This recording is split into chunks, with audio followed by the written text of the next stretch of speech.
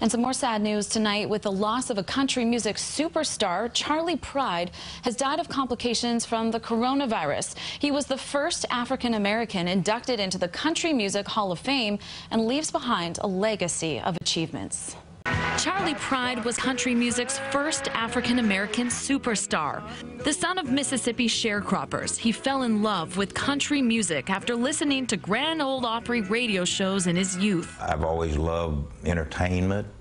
I've always loved to listen to not only just singing, but the radio shows. He first found success, though, in a different field. That was where I wanted to make my mark. Baseball. I saw Jackie Robinson, and I was down there picking that cotton in Mississippi, and I said, hey, here's my way out.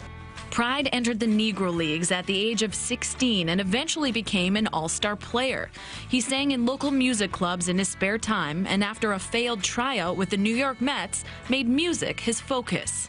Pride's race proved to be a hurdle for country labels at the time, but legendary country guitarist and record executive Chet Atkins took a chance on him and launched his career. Pride's first singles were released without any mention of his race or even a picture of him.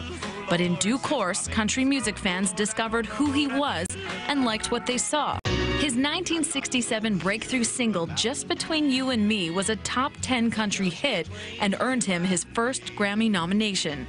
In the decades that followed, Pride would score more than 50 top 10 country hits and sell tens of millions of records. His 1971 Grammy-winning #1 crossover hit, Kissin' Angel Good Morning, was his most successful song, selling more than 1 million copies. In his later years, Pride picked up Lifetime CMA and Grammy Achievement Awards and was inducted into the Grand Ole Opry and the Country Music Hall of Fame. And in a tweet, Dolly Parton said, "I am so heartbroken that one of my dearest and oldest friends, Charley Pride, has passed away." And Blake Shelton tweeted, "I'm very, very sorry to hear the terrible news about Charley Pride. Kissin' Angel Good Morning is one of my first memories of country music." Pride's representative says he died today in Dallas. He was 86, and he is survived by his wife, 3 children, and several grandchildren, and his music will certainly live on.